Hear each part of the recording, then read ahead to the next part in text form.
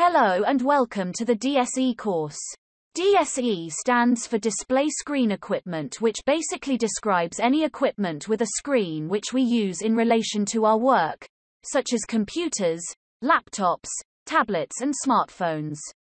Many of us rely on DSE to carry out our work, and it's important we know how to use it correctly as there can be risks associated with its use. This course will help you to understand what these risks are, how to set up DSE correctly to avoid these risks, how to set up DSE correctly in a variety of settings, such as your workplace, your home or even whilst out and about, your legal responsibilities under DSE regulations, and finally, your entitlements as an employee and who to contact to report an issue. DSE has become one of the most common kinds of equipment used to carry out our work.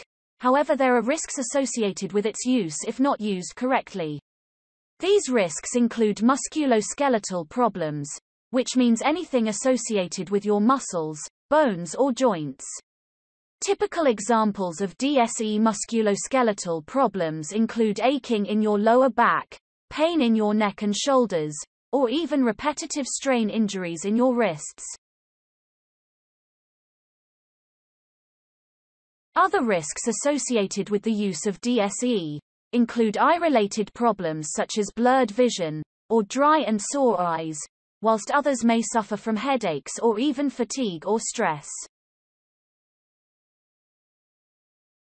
I'm pleased to let you know that the majority of these problems can be overcome with the correct setup of your workstation.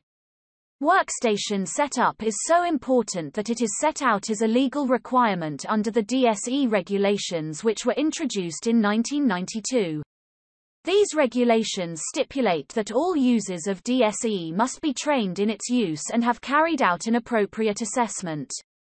Traditionally, this has meant carrying out an assessment within our office base. However, work is no longer a place we go to. It's a thing we do regardless of where we do it. New ways of working now see some of us still working from an office, whilst for others it could mean working from home either permanently or occasionally, and for others work could be from their car or even a cafe whilst out and about.